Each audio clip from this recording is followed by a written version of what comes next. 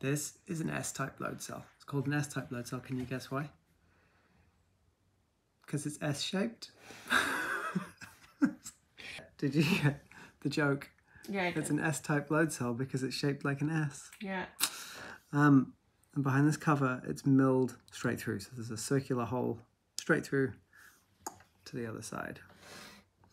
And that means that the walls of that circular mill out here and here are relatively thin. So when you load it up and you squash it, all the load's coming down here, all the load's going up there. It's causing a twisting around that hole. And so it's causing, if I'm squashing it, it's causing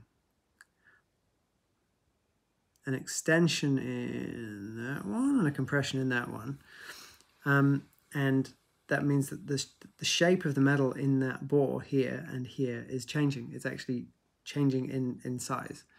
It's minuscule, it's like micron level, but it is changing. And so inside here, bonded up against the upper surface and down against the bottom surface of that, I can probably find a picture, of that mill out is a strain gauge. And the strain gauge is a resistor, basically, which changes its resistance with length, effectively, but with these tiny changes in length. And so as you load it up, the resistance changes, and you can measure it. And the resistance changes by a tiny amount, but with amplifiers and a Wheatstone bridge and blah, blah, blah, blah. So, oh, it's gone to sleep. So when I squash it, we can read that. And when I stretch it, we read in the opposite direction.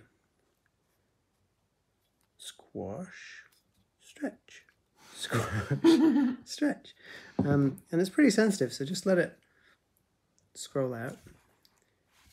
And then like we can put something fairly light like my empty glasses case on there.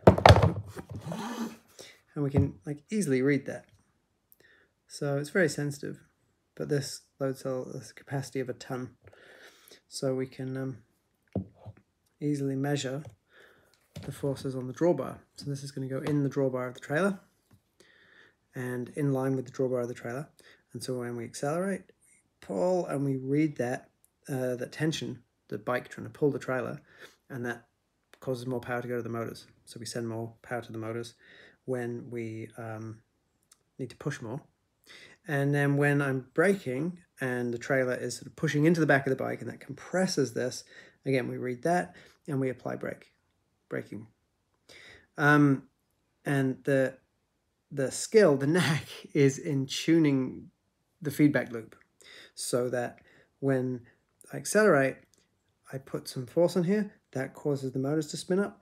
And of course, when the motors spin up, it's going to push it into the back of the trailer. So it's now going to be reading that it needs to brake, and you can end up in oscillations like that. So we use it's a whole different thing to talk about, but we use a PID control loop, PID control loop to deal with that. But tuning that is going to be the fun part.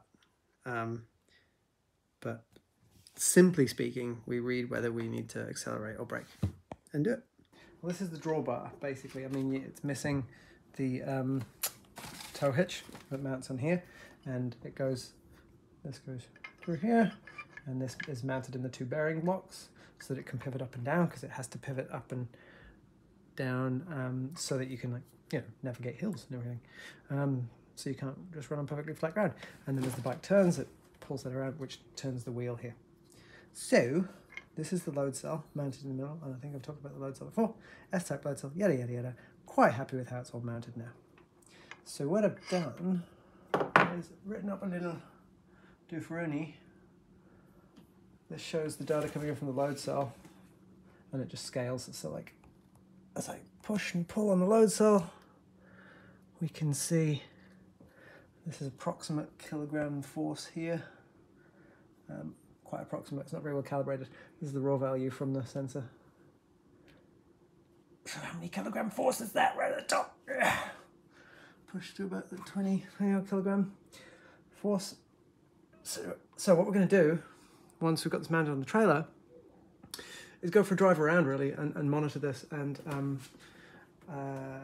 get some sense of the forces that are on here under different scenarios, which will inform the tuning of the control loops which drive the motors. So yeah, we'll be like figuring out what the undriven forces on this look like, so what the forces on here look like when the motors aren't doing anything, when the brakes aren't doing anything.